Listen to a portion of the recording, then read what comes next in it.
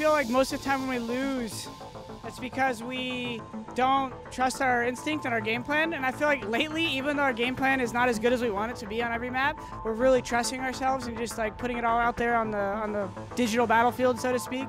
So it's been a good feeling to have when we play.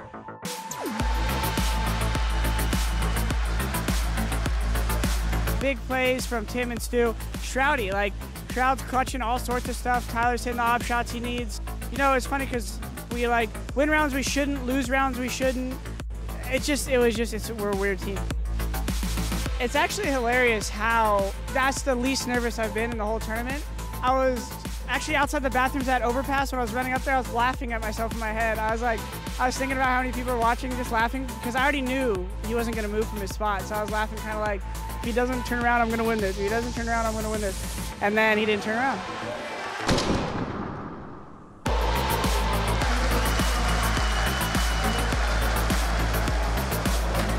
My teammates, even when we had a team house, I always had my shirt off, walking around in my shorts. So it's just a pure inspiration from the moment. It's just natural for me to win a big game, have a big round. I just ripped my shirt off. I thought it was funny. Of course, looking for this grand final. This is like, I could see how much passion from the crowd is going in there, and that alone is fueling me. Just super excited to put on a good show for everyone. The first map we played super well on the first side, so we had a very huge lead. Fur is so on point, and that's got to be so frightening. He continues it. And it was difficult to play the second map too because FaZe doesn't play too often in cash, so you don't have too much to study on, and it was quite a new thing for us. Taco's there as well. He wants in on the action. Oh, it's a massacre! SK!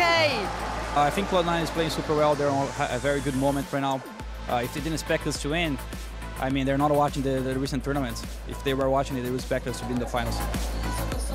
Being honest, it's a dream coming true. When we left our homes in the United States this time to come here and compete, we had 4 tournaments to play. And of course, the goal is to win all 4 of them. But you even joke about it and you say, guys, let's win all of them, then we go home. But at the beginning, it was kind of a joke. But right now, we won 2 already. We're going for the 3rd. We're on another finals. We're going to play Cloud9. And that's kind of a final. It's going to be a revenge finals because we lost for them in Brazil. They took everything from us in our home soil, and we're going to break them this time.